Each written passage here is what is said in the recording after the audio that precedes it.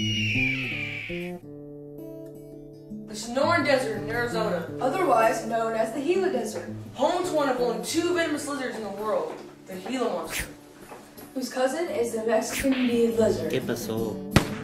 Ay, caramba. Because they grow up to 21 inches long, they're pretty scary. Okay, they're not that scary. The Gila Monster's scientific classification is kingdom is Animalia. The genus is Heloderma. It's kind of funny, it's like Heloderma. And the species is Suspectum. And they're pretty funny looking, With short squatty legs. venom glands in the lower jaw, Scales look like beads in colored splotches. wide feet. And they store their fat in their tail. Sounds kind of like my Aunt Margie. Nice. The physical characteristics make sense when you figure it lives 98% of its life in underground burrows. It also lives around cactuses and bushes, Harry. Because they store fat in their tail, they can live off it for months without eating. Which is handy since they only feed 3 to 4 times a year.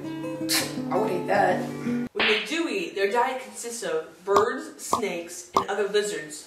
Even small dogs. Because of this yummy diet, Play an important role in the desert ecology. that's cool. Without them helping to control the population, we would have an imbalance in the ecosystem. To keep this cycle going, they can have up to 15 babies. Pretty cool, huh? Yeah. They've been put on the near threatened red list because of the clearing of their land. In California, you can't even get a permit to keep this lizard. This guy must live somewhere else. Over the years, this non-aggressive, slow-moving lizard has been studied and true facts have been discovered. The Gila Monsters' venom is similar to the rattlesnake's venom. Except the Gila is non-aggressive, so there's no known deaths attributed to the Gila bite. Maybe, but I'll bet it hurts like crazy.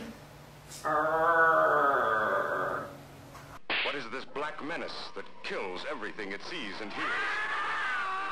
No human mind could imagine the enormous destructive power of this maddened, killing thing. If you're A lot of myths have been around about the Gila Monster over the years. Like if one breathes on you, you'll die. That's crazy talk. You might be surprised to learn that the Gila Monster's venom has been found to be effective in the treatment of diabetes. Talk about ironic. I mean, isn't venom supposed to kill you? I mean, what? I'm so confused. So in review, The Gila Monster isn't really a monster at all. nope, it's an important part of nature's balance. And it could actually help people. And that's pretty cool. Let's get out of here. It's burning out. Yeah.